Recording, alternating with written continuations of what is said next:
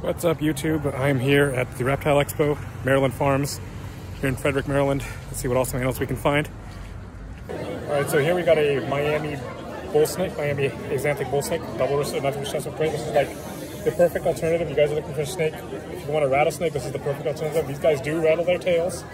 They do get pretty large, but this is about a little bit bigger than this. They're part of the Pituophis family. What I like about these little monkeys hissing right now, but it's kind of a cool snake. Cool first snake I'm going to show you guys here at the expo. No, now that I have one that stares at me when I'm away. This is on the island of Colombia. One of the bigger boas. You guys don't want to get pretty big. I used to have I don't know what locality she was, I think she was Colombian. But this is a really good snake for intermediate keepers, for more advanced, I like to say advanced, when you guys have experience with blood pythons, after you've had experience with ball pythons. This is kind of a cool snake here. I love boas. I love them when they get big too. This is a Kahlua leopard gecko. Leopard geckos don't get that big. Perfect beginner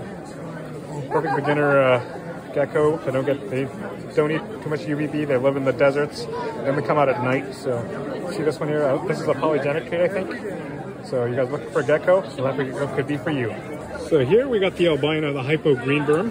Hypo is a co-dominant trait. When bred together, you get the ivory berm, which is all white, or almost all white. Bob Clark actually had an all-white berm and unfortunately died.